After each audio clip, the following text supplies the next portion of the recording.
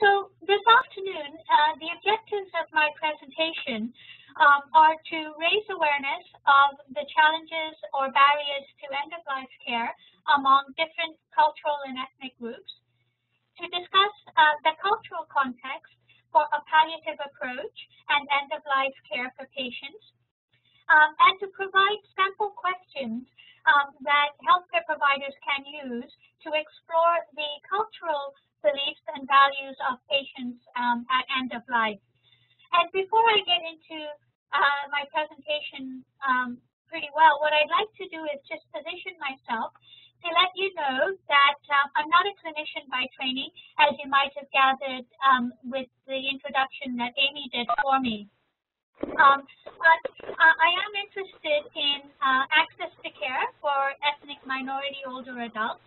And as a member of a student member on iPANEL, I was asked to present on this topic because of my interest with ethno-cultural minority older adults, their access to care, and my interest in end-of-life care in long-term care settings. So I look forward then to a mutual learning through the presentation that I'm going to be doing. I prepared this presentation based on key references from the literature, and so I look forward to learning from you as well. Now, to achieve these objectives, I've divided my presentation into three sections. First, I'll provide some background about why we need to think about a palliative approach and why we should be thinking about how to provide end-of-life care to different ethno-cultural groups. And I'll also discuss the barriers to providing culturally appropriate end-of-life care.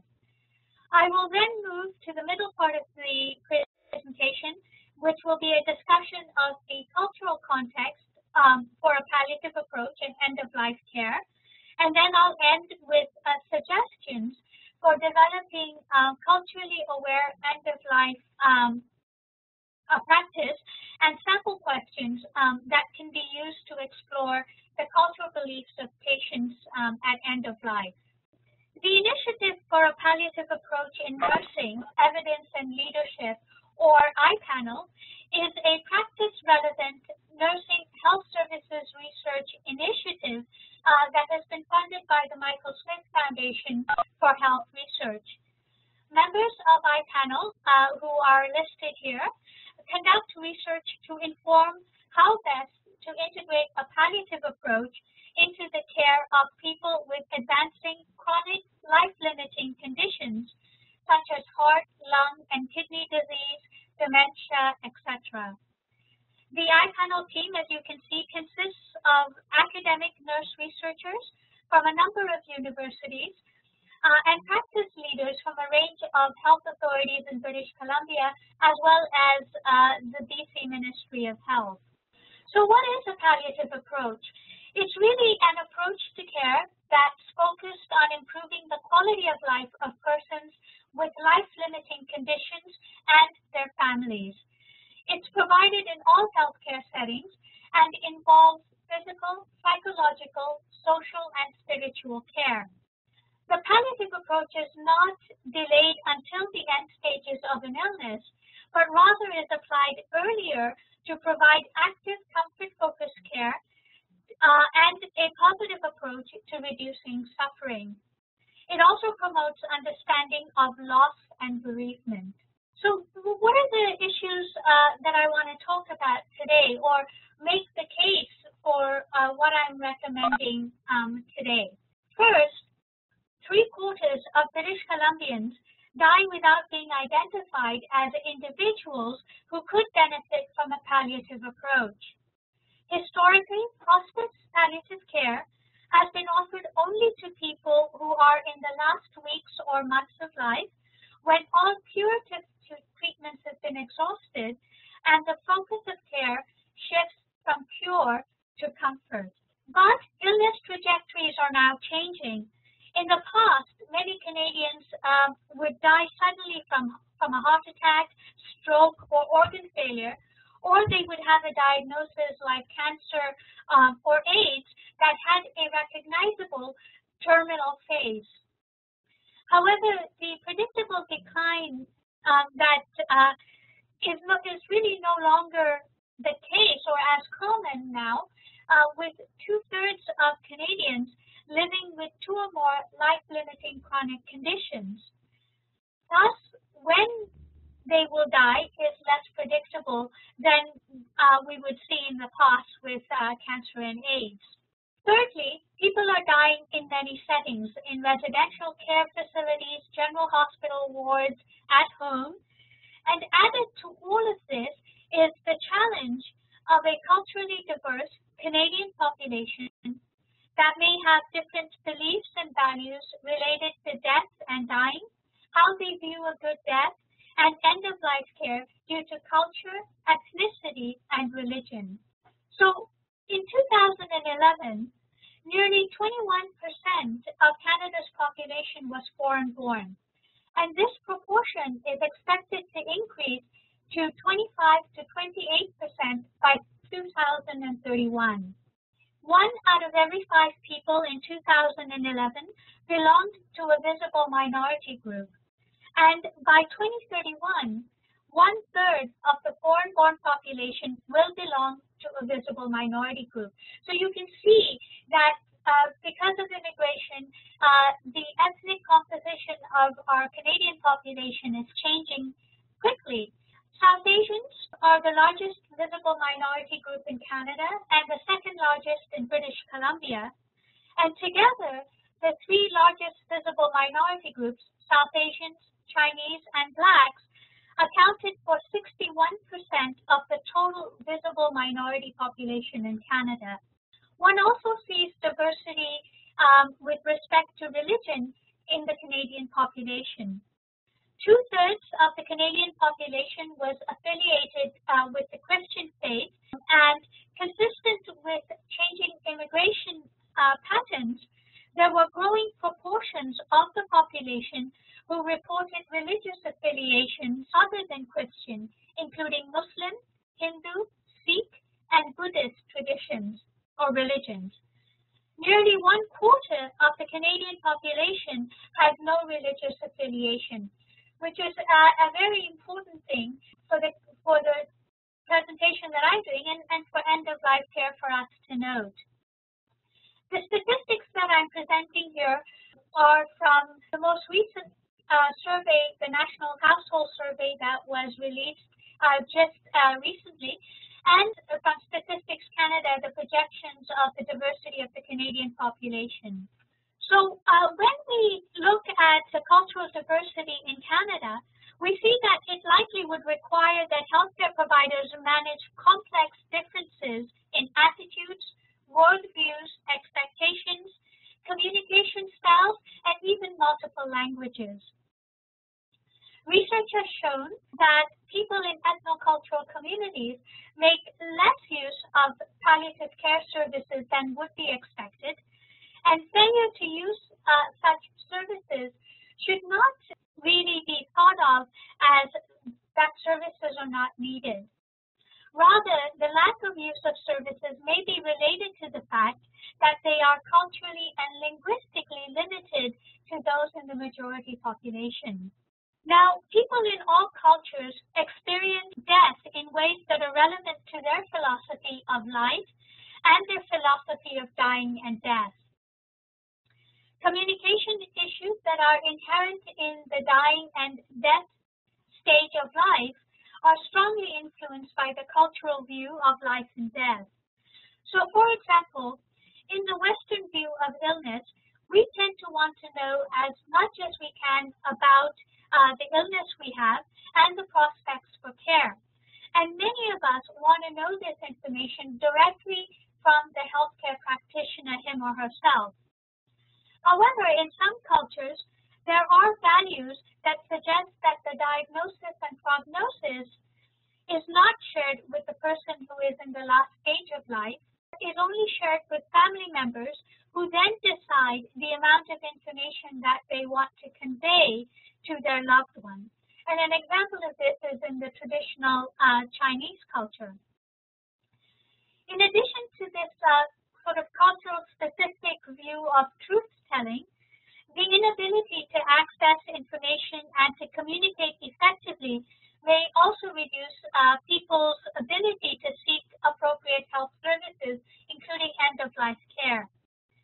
In addition, there may not be adequate words in a particular dialect to translate and express the type of illness that an individual is diagnosed with, and thus error is also possible. Other barriers to the provision of end-of-life care to different ethno-cultural groups include cultural awareness, cultural sensitivity, and cultural competence. Cultural awareness is the ability to acknowledge differences. Cultural sensitivity in the healthcare context refers to the health professionals' understanding of how culture may shape their patients' views, and the health professionals' ability then to acknowledge and respect those differences.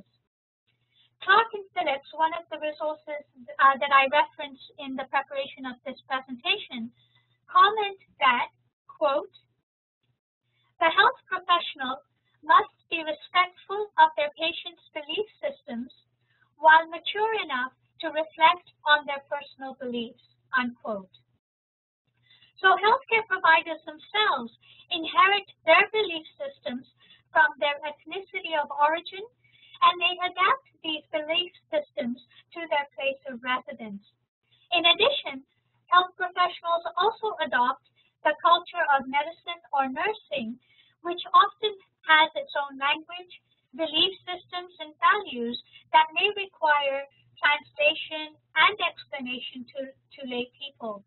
Cultural competence, then, is an amalgam of skills, abilities, capabilities, and competencies that are necessary for the establishment of respectful and culturally appropriate communications and relationships. Rather than just appreciating different beliefs or values, cultural competence illustrates a healthcare provider's skills when approaching a consultation or providing care to a person outside of the healthcare provider's cultural group. The healthcare system itself can also be a barrier to end-of-life care. Overall, the Canadian healthcare system reflects Anglo-centric values, beliefs, and culture. In addition, the system's capacity to foster culturally competent palliative care delivery by addressing the socioeconomic gradient, systemic and institutional discrimination, and gaps in understanding between culture and health are important factors to improving access to end-of-life care. So delivering culturally appropriate care is founded on mutual trust, respect of the patient's nationality, culture, age, gender, and political and religious beliefs. So moving into the next section of the presentation, I think it's helpful at this point to understand how culture, ethnicity, and religion are defined or understood. Culture can be thought of as, or can be understood as, the beliefs, practices, and values of particular groups. However, Anderson and Reimer-Kirkham argue that culture is really more or represents more than just the beliefs, practices, and values of particular groups. Culture is also located within a constantly shifting network of meanings, which are enmeshed or entangled within historical, social, economic, and political processes. Therefore, the assumption that culture is something that is concrete and static or applicable to all members of a group leads to stereotyping of groups, often as problematic or difficult to care for. And research has shown that, in fact, immigrants have been found to adapt their cultural practices to their environments. And I can give you an example of that, where in the South Asian or in the Asian culture, filial piety is of very great importance, where the children are expected to care for their parents and to serve their needs once they've grown up. And with regard and in terms of acquiring care for their parents, or in taking care of their parents, the ideal is to care for them at home and to support them. But researchers found that when you're looking at dementia care, these groups have now been able to adapt their cultural practices so that they're able to articulate the filial piety or operationalize it in a way that now identifies the best care that could be provided for a family member with dementia, which may not necessarily be caring for them at home. Ethnicity can be defined as a group's shared cultural heritage based on common ancestry, language, music, food, and religion. However, there is also intra-ethnic group variation, and dementia researchers have found more variation within ethnic groups than between groups with regard to dementia, ethnicity, and caregiving. And when you look at religion, religion can be understood as the belief in a divine or superhuman power or powers to be obeyed and worshipped as the creator or creators and ruler or rulers of the universe. So one of the cornerstones of cross-cultural care and practice is the importance of considering each person as a unique individual. It's important to treat all individuals uniquely, not as a member of a cultural group who is expected to believe certain things and behave in a certain way. So there are several aspects then of end-of-life care where personal beliefs and cultural influences might have an impact. These include physical care, communication, ethical decision-making, rituals and ceremonies, grief and mourning, spirituality, faith, and religion. And in the next few slides, I'm going to discuss each of these aspects of end-of-life care and add a little bit more detail in terms of the cultural context related to each aspect. Physical care, then, encompasses a range of things, such as the values and beliefs that surround pain and pain control, physical touch, physical privacy, physical arrangements of space, dietary and nutrition requirements, just to mention a few. Pain and pain control, culture can really influence the acceptability of the expression of pain, of physical pain, and the manner of expressing that pain is being felt, and the meaning that may surround the presence of physical pain. Culture and religion can also affect the use of pain medications. So, for example, Hinduism and Buddhism believe in the continuation of the state of mind at the moment of death into the next life. And as a result of that belief, Hindus and Buddhists really want to ensure that their minds are kept clear. So although painkillers are welcome, they must not impair one's mental processes. In contrast, Muslims believe that because death is in the hands of God, no medicine or procedure should prolong the end of life. And for some Muslims, even the use of pain medication is controversial. The Jewish tradition believes in pain relief to prevent unnecessary suffering. So with these examples, you kind of see the range of how religious and cultural beliefs can impact pain and pain control. It's also important to determine the role of physical touch within a culture.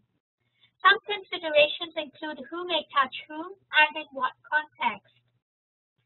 Some cultures and societies use certain hands for certain personal functions and for touch.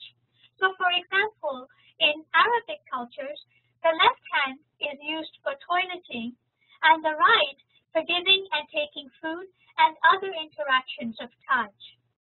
In some societies, men and women may not touch. So it's important also to try to understand the cultural beliefs around physical touch. When we talk about physical privacy then, in some cultures it's very important. And for example, the practice of veiling the face is essential for women from certain Middle Eastern societies, and other cultures may prefer to have the bed curtains shut for most of the time. There may also be a need for particular physical arrangements of the space. So, for example, some Hindus will want to be placed on the ground or on the floor as death approaches in a symbolic return to the earth, which Hindus understand to be God's body. Followers of Islam may require that they face the east or Mecca as death draws near, and therefore the bed may need to be moved, or the patient's face may be turned to the right as a symbol of this belief. Some religions and cultures also have dietary requirements and preferences that may include the types of food that may or may not be eaten, who may handle, prepare, and serve the food, and in what types of containers and dishes, etc. So, for example, the Jewish faith and culture, Seventh-day Adventist faith, and the Islamic faith each have dietary requirements. Okay, so moving to the next slide. With regard to communication, I did talk about communication earlier on as one of the barriers to end-of-life care. But culture can influence certain aspects of communication in palliative and end-of-life care. So truth-telling about diagnosis and prognosis of an illness, the lack of a common language, and nonverbal ways of communicating can all be influenced by culture. And as I discussed earlier, some individuals and families from different cultures may believe that the truth about an illness should be kept from the patient, as it would only serve to upset the individual and cause him or her to lose hope. So it's important to explore this on an individual basis. And the healthcare team then should not assume that everyone within a particular culture will approach the matter in the same way. Healthcare teams can often become very distressed in the situation where truth cannot be told, because they feel that they are somehow deceiving the patient. This is a reflection of the very high value that North American culture places on truth-telling. One of the greatest obstacles to effective communication is lack of a shared language, and I mentioned that earlier as well. And the importance, therefore, of taking time, using simple words, and nonverbal communication become very important in this situation. Some aspects of nonverbal communication are particular to certain cultures. So, for instance, direct eye contact is valued in the Western culture as a symbol of openness and personal strength of character, while in other cultures, such as the Aboriginal culture, direct eye contact may be interpreted as rude or disrespectful. Another example is the personal space or comfort zone when talking or interacting with someone. For North Americans, this personal comfort zone is approximately 18 inches to 2 feet. And while in Middle Eastern and Latin cultures, the space may be shorter and people will stand closer together when interacting. So such subtle and unique customs can be misinterpreted if their basis is not understood. Now, when a person is dying, it's necessary to make decisions about the goals of care and whether life-prolonging treatments will be utilized in care, etc. In North America, it's the custom to discuss such matters with the patient and their family, thus honoring patient autonomy and informed consent, as well as enhancing a collaborative decision-making approach to care. Now, people from other cultures may find this approach confusing and even frightening because they would expect that the healthcare provider would know what is best for the patient, for treating the patient, and would go ahead and do this. So individual autonomy may not be an integral part of certain cultures. So besides the differences about individual autonomy, truth-telling, informed consent, joint decision-making, other areas of ethical decision-making which may prove challenging from a cultural viewpoint relate to artificial feeding and hydration, and the question of how far to go in prolonging life. And earlier I shared some examples of Muslim religion where where a Muslim individual would not want to prolong life. So cessation of treatment and non-initiation of treatment may not be acceptable practices in some cultures on the basis of culture and religious beliefs. So, for example, Muslims believe that God determines both the time and the nature of death for each person, and that the individual's pathway to God must be respected and not intruded upon by medical care. Therefore, no medicine or procedure should prolong the end of life. Similarly, in the Jewish tradition, it's generally agreed that while nothing should be done to hasten death, at the same time, impediments to the natural progress of death are to be removed. So, for example, respirators or other technologies. In contrast to the Jewish and Muslim faith, Confucian teaching in the Chinese culture instills a value in continuing to live as long as one can, worrying that there might still be some unfinished social responsibilities, and giving oneself up to death too soon may be seen as an escaping of social responsibilities that have been delegated by heaven to that person. So some Chinese may want all measures to be taken to be kept alive for as long as possible.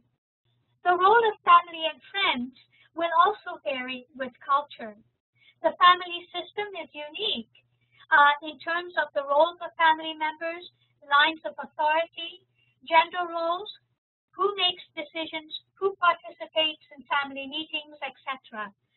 So, for example, while in the Western culture, the wife might be seen as a key player in decision-making, in some cultures, she may not have such a significant role in decision-making, and in other cultures, the eldest son or sons may make treatment decisions for parents.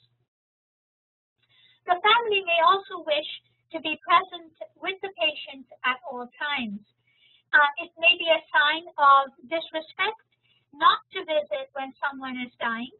Thus, large numbers of people may wish and need to be with the patient in the dying phase of illness, at the time of death itself, and the bereavement period.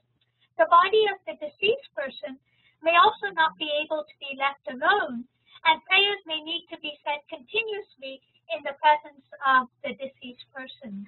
So as you can gather, there are important religious rituals that accompany the moment of dying in almost all traditions, from the Roman Catholic last rites, to turning the body to face Mecca in Islam, to chanting the name of Buddha for 8 hours in Chinese Buddhism. So these rituals are essential, and therefore every attempt should be made to permit them. It is helpful to know what might occur so that privacy can be provided to the family, staff can be prepared, and other patients and families reassured. It's also essential for healthcare providers to know what is required in terms of the body at the time of death and thereafter. So some of the questions that healthcare providers can ask families include, can the deceased be touched, bathed, and prepared by staff? Can the person's body be moved? How soon must the person be buried or cremated? Is the body transferred to the morgue or otherwise?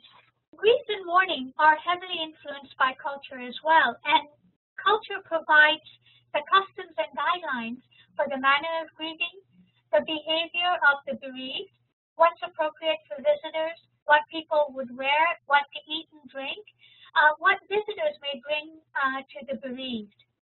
So many rituals also surround the burial and bereavement period.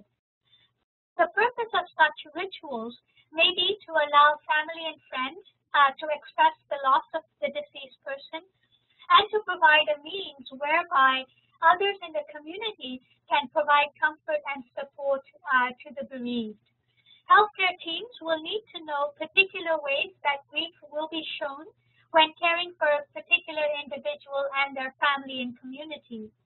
So, for instance, the degree of overt emotion likely to be shown at the time of death will vary from culture to culture. People from Anglo-Saxon and Aboriginal traditions may not show overt signs of grief, while people of Greek, Latin, or Eastern cultures may appear very distraught and perhaps faint or feel physically weak.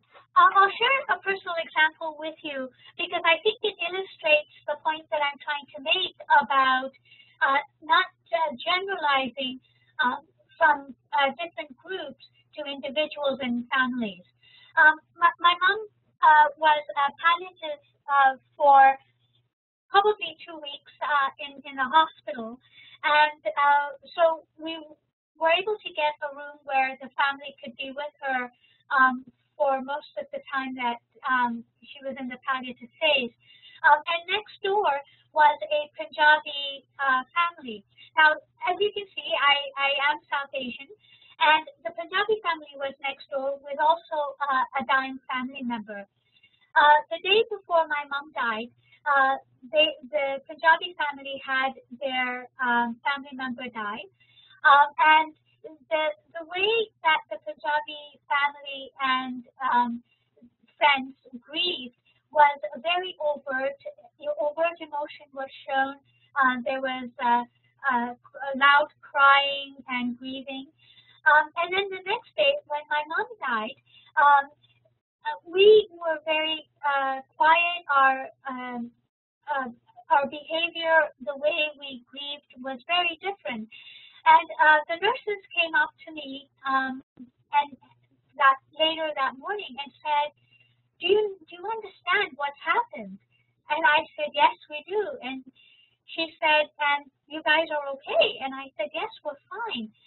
And it was just that distinction of what they had observed the night before and the way we tended to grieve being very different, but that we were all South Asians, and so they were worried that we didn't understand that my mom had actually passed on. Religion and culture are often so closely related that it can be difficult to tell from which source certain practices might arise. Thus, it's important to be aware that individuals from a particular country may or may not be of the same faith, although they share a culture and cultural heritage. So, for example, people from India may be Hindu, Christian, or Muslim. There may also be intergenerational issues in terms of the degree of adherence to culture and religion. So, for instance, older members of a family may hold more traditional views than those of their adult children or grandchildren. Religious leaders may be important team members in meeting the palliative needs of individuals. They may be a source of support and comfort for the patient and the family, and they can also be a source of information for the healthcare team. So it's very important to take the lead from family members and the patient about the role that faith and religion play in their lives and the role that they would like religious leaders to play in their care. Now, with regard to spirituality, Ivoya Augustin, a student colleague of mine on iPANEL, who's also on listening to the presentation today, did an informative and excellent webinar presentation in January of this year entitled addressing spiritual needs for people with life-limiting conditions. All the webinars are archived, and if you're interested in the spirituality aspect of this, I would encourage you to review her presentation. She did an excellent job. I'm cognizant of time, so I'm going to keep going. I want to get to the end of my presentation, which is why I didn't take questions throughout. So, in developing a culturally aware end-of-life care practice, Fisher et al., who are also noted in my references, note that fostering a culturally aware practice must occur on 3 levels: at the individual healthcare provider level, at the level of the healthcare team, and at the level of the healthcare organization, program, or institution overall. Here, I'm just going to focus on the individual healthcare provider level. Fisher and his researchers comment that the mindset of practicing in a cultural context begins with self-reflection, and they offer a few approaches that will help healthcare providers in this process. So in examining and reflecting about one's own culture and its influence on oneself, some questions that healthcare providers can pose to themselves are: what is my background? How might it have influenced my values, beliefs, and ways of being and living? How might my own culture influence the way I feel about illness, death, and loss, and how I express my feelings and thoughts about these life passages? Questions should also be asked and reflected upon about one's own cultural biases. So questions that one can ask oneself is: how do I feel about certain people? Where might these feelings and beliefs have arisen? How are these biases interfering with my ability to provide compassionate, whole person care to my patients and their families? Open dialogue with others can also facilitate self-growth and can increase the awareness of understanding on others' parts. And then, of course, acquiring information and education about the sociology of culture can also add to one's culturally aware end-of-life practice. So given the discussion so far, and I've been doing all the talking, I apologize, I would not be surprised if this is overwhelming. It was for me as I was reading this information and preparing this presentation. And I wouldn't be surprised if you're thinking, how am I going to know all this about so many different cultures, religions, people, etc.? The point that I've tried to make throughout this presentation is that an individual's preferences for end-of-life care is influenced by their beliefs and values about life, dying, and death, and that this is developed from many sources, including culture, religion, life experiences, reading, and education over their life course. Thus, one cannot and should not assume that all members of a specific cultural or ethnic group will want or need the same things. Understanding each patient's and their family's cultural needs and preferences is essential to providing palliative care in a manner that conforms to the individual's values and ideals. Asking a series of open-ended questions about an individual's culture can provide insight into the person's values, beliefs, and needs in the context of advanced and incurable illness. So the next few slides, I'm going to share examples of questions that can be used to ask about preferences related to communication, cultural values, and customs. These are questions that were prepared for physicians, but I think can be adapted and used by all healthcare professionals. So when you're thinking about communication, some of the open-ended questions that one can ask are: some people want to know everything about their medical conditions and others do not. How much would you like to know? Do you prefer to make medical decisions yourself, or do you prefer your family decide for you? Would you like to be in the room when I speak to